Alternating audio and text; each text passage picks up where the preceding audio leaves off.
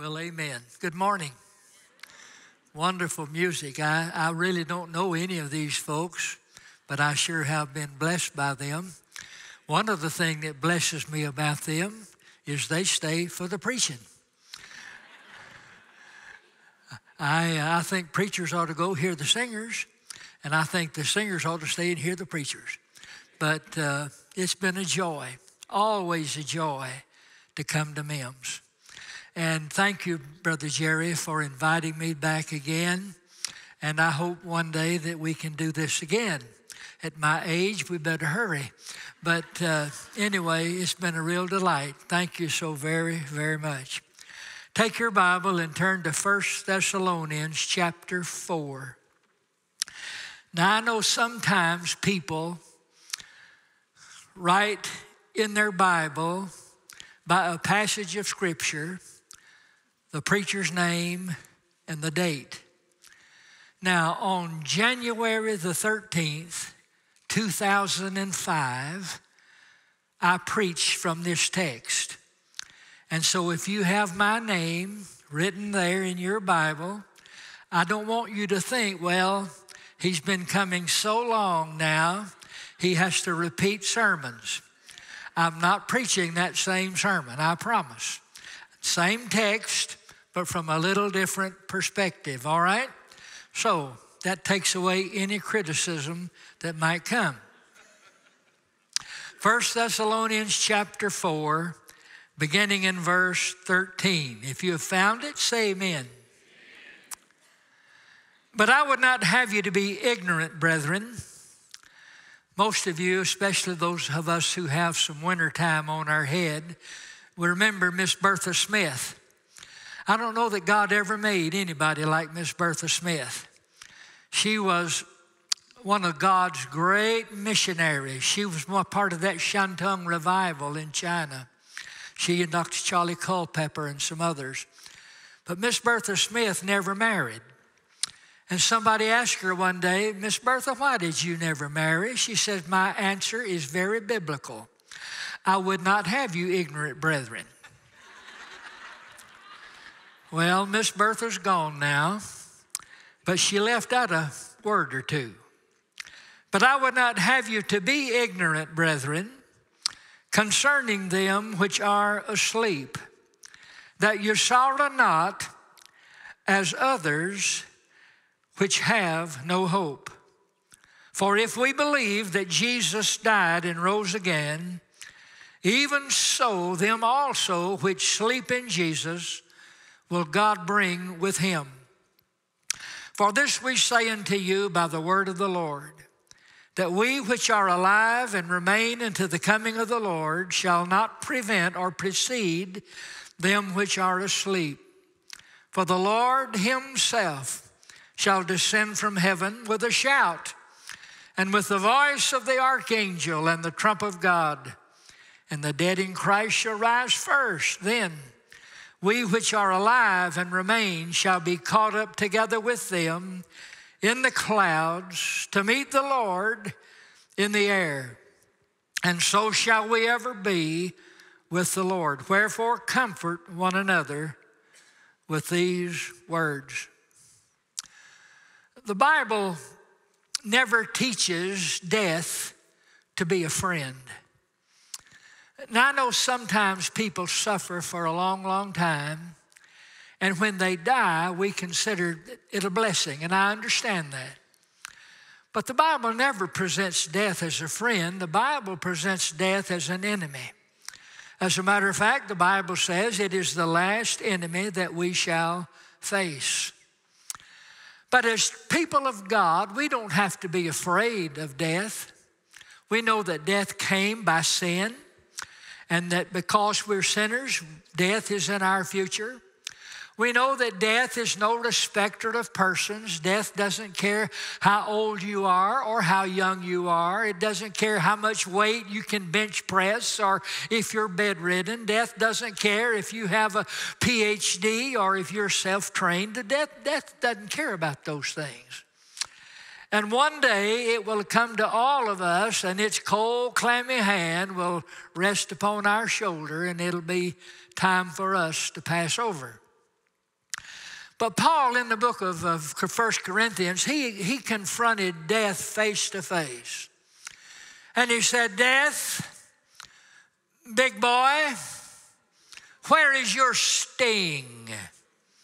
Grave, big boy, where is your victory? And you don't have it anymore. It's been swallowed up in the person of Jesus Christ. I love contemporary music like we've had this week. I'm a member of a church. Now, all of our music is contemporary. I hardly ever know a song they ever sing. But I've discovered I can read the words on the screen even if I don't know the tune, and that's worship. But old Jake Hess, if you're a Southern gospel fan, you remember Jake Hess. Sang with the Statesmen and then later on with the Imperials and then on all of those Bill Gaither videos. If you're like me, when you watch those Bill Gaither videos now, you say, dead, dead, dead, dead, dead, dead, dead. I told Mark Trammell, I said, Mark, don't ever let them put you in one of those big chairs on the front. You won't last long. But Jake Hess used to sing a song, death ain't no big deal. And I want to tell you, he's exactly right. Now, we all know what death can do. Death can turn laughter into tears. Death can leave an empty seat at the table. Death can silence a voice that has been a source of strength and joy and inspiration to us for many, many years. Death can invade our homes and take the ones that we love more than anybody else. I've been preaching here in this conference since 1997. That's 27 years. I remember the first time I landed at Bush Airport, and Brother Gene and Miss Maveny were there in his old red Buick, and he picked me up. And Brother Gene and I came to be two of the best friends. We talked every week, but he's gone now. The first time I preached here, it was me and Junior Hill and Ron Dunn and Bill Stafford. I was 49 years old. Now I'm 77 years old, and they're all gone. The first one was Ron. Ron died of diseases I cannot pronounce or spell. He had so many illnesses, and yet the power of God was on his life. When Brother Kevin was preaching last night about the power of God on a person's life, I thought of Ron Dunn. Nobody I know of went through more heartache and suffering than Ron Dunn did. A young preacher told me not long ago, he said, I want to have a ministry like Ron Dunn and Manly Beasley. I said, oh, no, you don't. You don't get ministers like that by going to school. Those ministers come out of a life of sorrow and heartache and complexity. I would love to hear Ron Dunn one more time preach, Chained to the Chariot. What a powerful message. But Ron's gone. And then Bill Stafford. Bill could take any verse in the Bible anywhere and preach on revival. I never knew a man like that. Wore those cowboy boots, usually wore a brown suit. When he would laugh, you could see every tooth in his head. But I would love to hear Bill one more time preach on revival, but he's gone. This past January, Junior Hill went to be with the Lord. One of the best friends I ever had in my life. He would call me and just tell me something funny. He called one day and said, Bob, he was an evangelist, I'm an evangelist. He said, Bob, one day they're going to go into some old motel room and they'll find us there laying in the floor dead. And I said, now, Junior, if you've just called today to encourage me, you have failed terribly. But I sure would love to see him and hear him once again. But those are voices that are stilled now. We know what death can do. But I want to use my time this morning from these verses and share with you some things that death cannot do. Death ain't no big deal. First of all, death cannot take away our salvation. In verse 13, the Apostle Paul uses two phrases to identify two groups of people. He says, I would not have you to be ignorant, and here's the first term, brethren. That you sorrow not, even as, and here's the second term, others. That term, brethren, is a family term. We would translate it probably today as brother or brothers. You know, the people of God, we really are a family. We're not all members of the same local church, and we're not all rooters for the same football team. We don't all live in the same state or drive the same kinds of cars, but all of us, if we're Christian, we're brothers and sisters in Christ. Hadn't always been that way. There was a day when we were members of the family of Satan, and he was our daddy, and he had a chain around our neck, and when he jerked, we jumped. But thank God Jesus came and changed all of that. And now we're members of the family of God. We've been born again. And that's a permanent transaction. The only kind of life God gives is eternal life. There's no bargain basement Christianity where you can be saved for 6 months and then if you hold out, you can make it to the end. No. Salvation is eternal. If you've been born again, you don't have to be born again again. If you've been saved, you don't have to be saved again. If you've been redeemed, you don't have to be redeemed again. If you've been reconciled, you don't have to be reconciled again. It is an eternal transaction. Now that word others, that speaks of unsaved people. And you know that just may be the kindest thing God ever said about lost people. When you read the New Testament, they're called wicked. They're called unrighteous. They're called the objects of wrath. They're called the children of the devil. But here, just that word, others. Maybe the kindest word God ever used to describe lost people. They're others. Now listen, we used to be part of those others. But thank God not anymore. We're saved. And if you are saved, there's not anything that can ever change that. It is an eternal transaction. When God saved you, He saved you forever. Bob, are you talking about that old Baptist doctrine, once saved, always saved? Well, I don't have a problem with that. But I'm talking about the biblical doctrine of eternal security.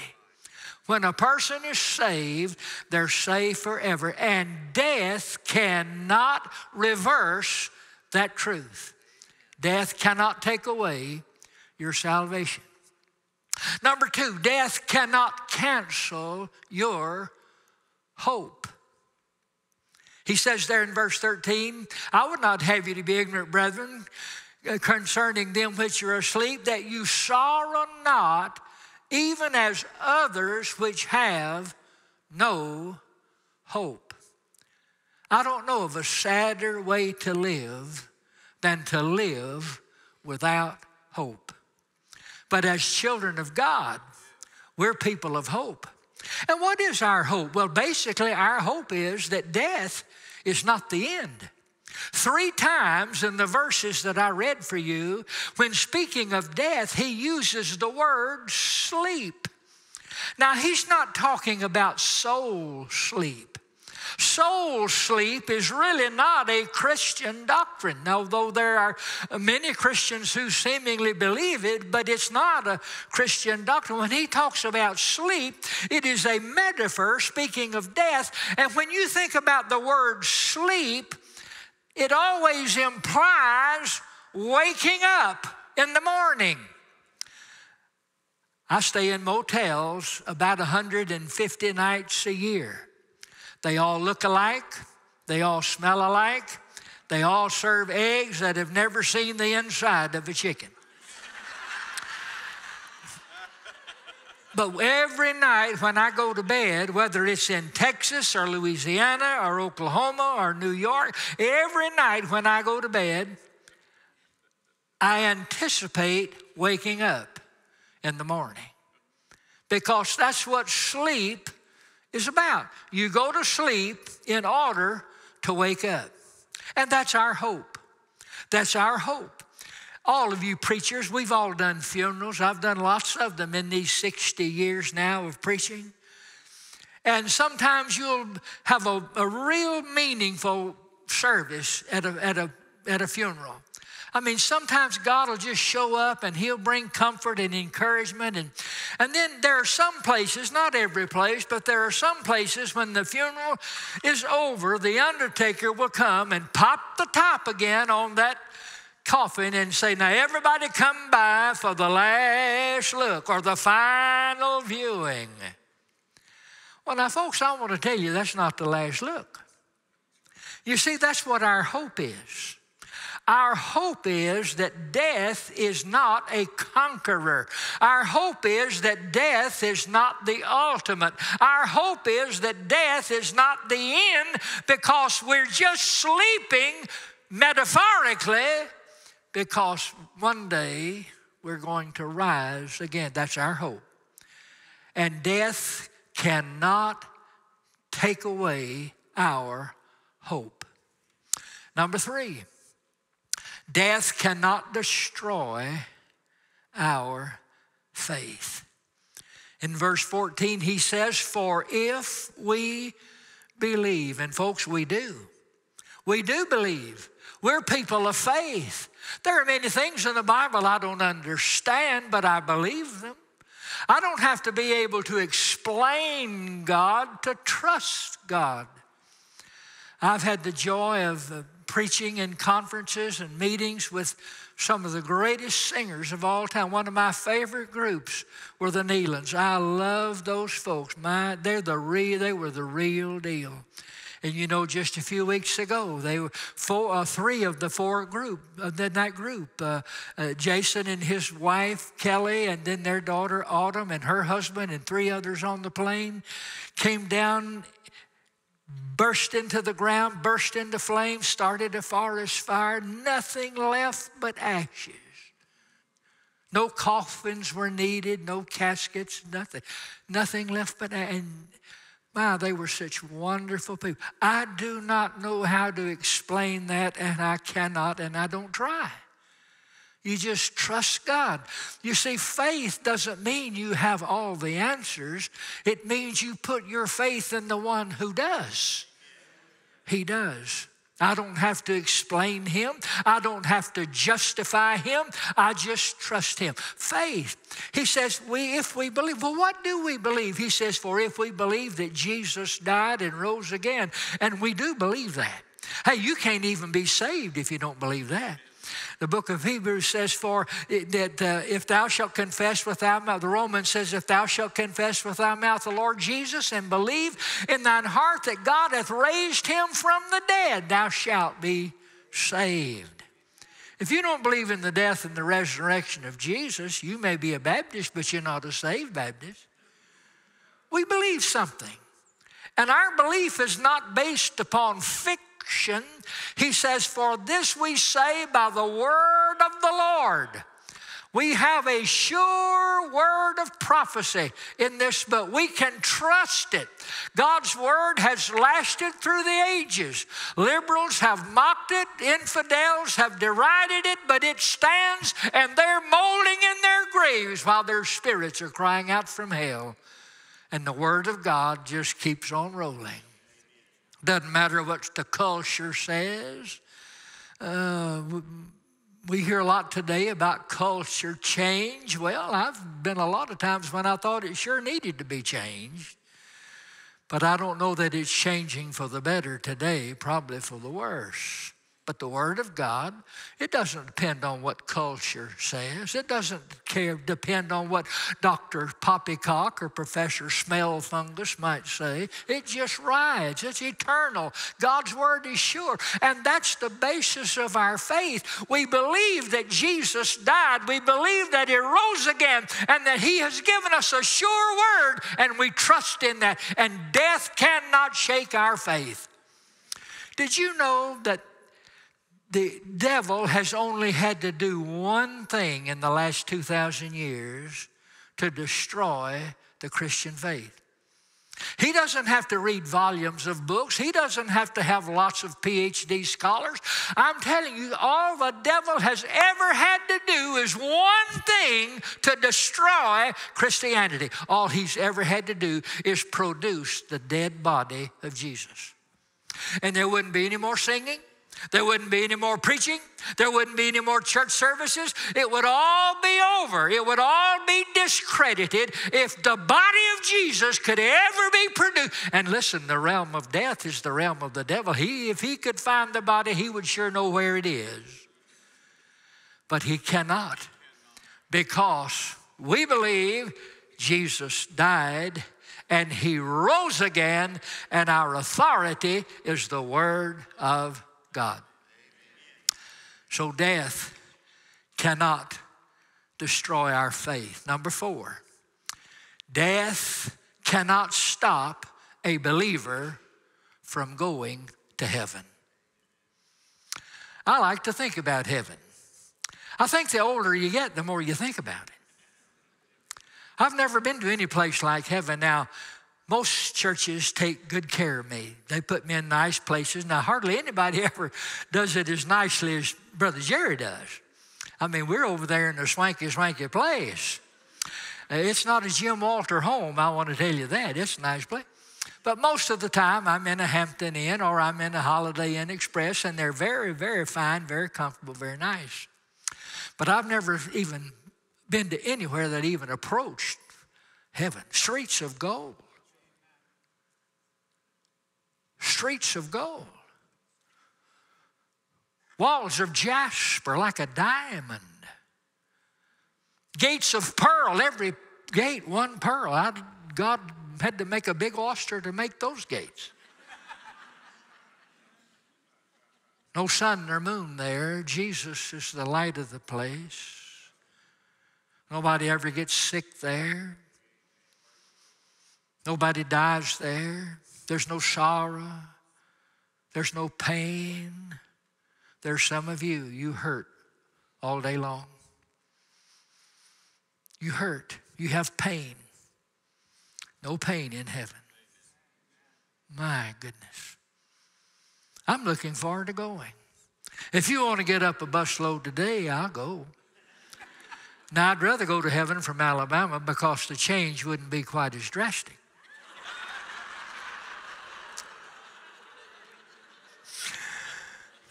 But I tell you, I'm looking forward to going to heaven. And you know, the older you get, you come to a place where you say, you know, I've got more over there than I've got over here. And death cannot keep a believer from going to heaven. He says, and those who are asleep in Jesus will God bring with Him. The only way He can bring them with Him is because they're already with Him.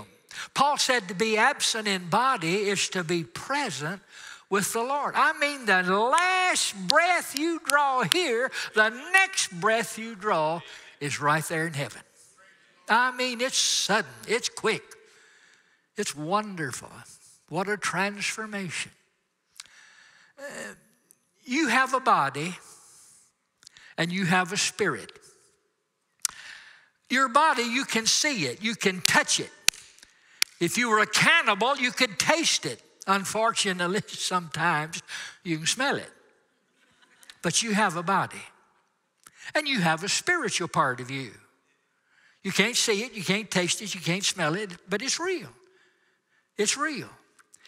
And right now, your spirit is embodied in your body. But when death comes, All that happens is your spirit leaves the body. The body's buried away, and the spirit goes to be with the Lord. But one day, Jesus is going to come, and the dead bodies are going to rise, and we're going to be re-embodied. And our new body, it's not going to be like this one. When I looked at myself in the mirror this morning, it takes me a while to get to looking this good.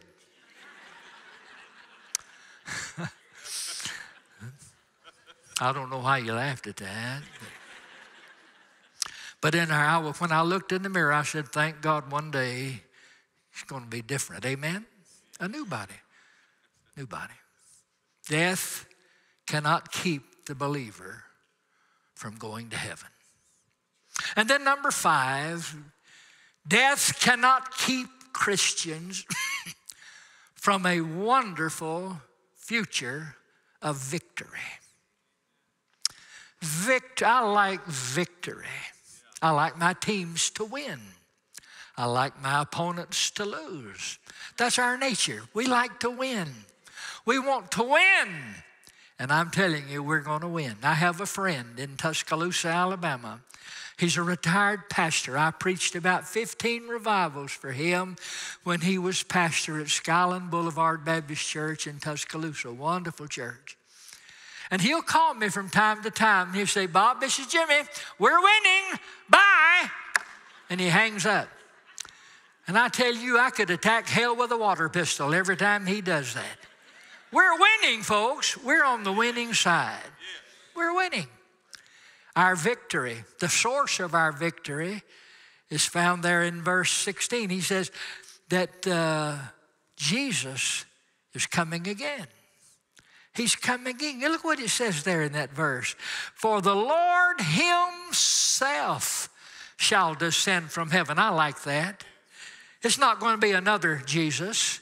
It's not going to be a second-class Jesus. It's not going to be somebody that looks like Jesus. The Lord himself is coming. When Jesus ascended into glory, the angel said to those who were standing there looking up, why are you standing here like this? This same Jesus, the same Jesus that you've seen go away will come again in like manner. That's the source of our victory. We're not strong because we work out. We're not strong because we eat wheat germ and Cheerios. We're not strong because we go to the gym 4 days a week. We're strong because of Jesus. We're strong because of him. He's the source of our victory. And then he mentions the subjects of victory. He says the dead in Christ shall rise first. Do you know why Paul wrote this letter? Theologians tell us that some of Paul's letters are occasional letters. Now, that doesn't mean he sat down and occasionally wrote a letter. It means that he wrote letters in response to specific occasions, like when he wrote to the church at Galatia. There were some folks in Galatia, people who'd been converted. They'd given their hearts to Christ, and all of a sudden they were going back into the legalism of the law. And somebody reported that to Paul. He sends a letter. He says, oh, foolish Galatians, who has cast a spell on you? You don't go from grace back into law. And so he wrote them that letter for that. 1 Corinthians, I don't know of any preacher that would ever want to be recommended to the church at Corinth. I mean, you talk about a troubled church. It was a troubled church. They had one guy there sleeping with either his mother or his stepmother. He was having an affair with his father's wife. So either one of those, according to the Old Testament, would be a wicked sin. And so, and then the attitude of the church at Corinth was, well, we're broad-minded enough. We can accept that. And Paul said, hey, sometimes you can be so broad-minded, you're flat-headed. And then they were arguing about spiritual gifts. I've got this gift. I've got this gift. This is my gift. I got the better gift. Isn't that silly? So silly. And so Paul wrote the book of 1 Corinthians to respond to that occasion of what was going on in the church. And here, Paul had gone into Thessalonica. He had carried the gospel into Thessalonica, and he had preached, and the power of God fell, and people got saved, and a church was born out of those new believers. And Paul had said, hey, Jesus died on the cross for your sins, and he was buried, and he was raised from the dead. He ascended into heaven, and if you'll trust him, he'll save you, and one day he's going to come back and get you and take you to heaven. And so a lot of people got saved, and man, they were looking forward to Jesus. Come on now, well, I'm saved, come get me. Well, Jesus didn't come when they thought he should. And so one word went one morning, did you hear last night old brother so-and-so died? He what? He died. And then a little while later, sister so-and-so, she expired in the night. She died. And so they were confused. Paul, you told us that Jesus died, he was buried, he rose again, he ascended, he'd save us, and one day he's coming. But you didn't say anything to us about these dead ones. Are they going to be left out? And Paul said, left out? No, he said they're going to be the first ones to get in on it. When he comes, the dead in Christ shall rise first. And then those of us who are alive and remain. Every time I come here, I go out and visit the grave of Brother Gene and Miss Mavany. And, you know, every time I pass by a cemetery, I just want to linger. Because I'm always watching, because if those graves start exploding, I know I'm on call next. You see, it doesn't matter. It doesn't matter if you're alive or if you've already gone to heaven. When Jesus comes, we're all going to be a part of that ultimate victory. What is that victory? We're going to see Jesus. And we're going to have a family reunion. We're going to be caught up together with them. Yes, sir, Ron. I'll see you again. Yes, sir, Brother Gene, Miss Mavany. I'll see you over there. Yes, sir, Brother Bill. Oh, I want you to laugh for me and kick those boots out like you do. Brother Junior, sweet, sweet man of God. Yeah. Brother Bob, do you think we'll know one another in heaven? Well, my soul, we know one another down here. I'd hate to think you go home with the wrong woman today because you forgot who you brought. We'll have as much sense up there as we've got down here, amen?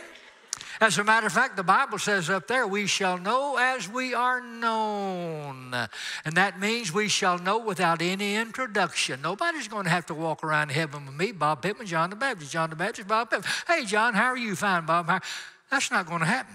I've never seen John the Baptist, but the minute I see him in heaven, I'm going to know him, and he's going to know me.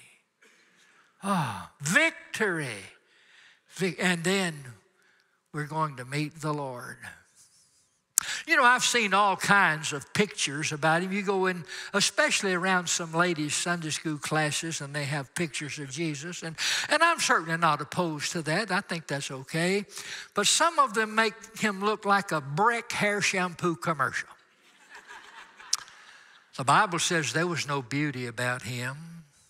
Jesus was not a handsome man. His beauty was not external, it was internal. And I don't know what he looked like. I don't know how tall he was. I don't know how big his hands were. I don't know what size sandal he may have worn. I don't know. We can visualize those in our imagination, but then that's all they are, is imagination. But one day, Victory Day, we shall see him face to face. And there's not one thing death can do to stop that. Death cannot take away your salvation. Death cannot cancel your hope. Death cannot destroy your faith. Death cannot keep you from going to heaven. And death cannot take you away from that future victory. And he closes the chapter with this: wherefore, comfort, build up, encourage one another with these words. I don't know how long I'm going to live. I hope I live a long time. A fella called me last week in Virginia and said wanted to book me for October of 2026, 2 years from now. I said, well, I'll come, but understand I'll be 79 then. So if I'm in heaven, I told him, Brother Jerry, to call you and you could come preach that meeting.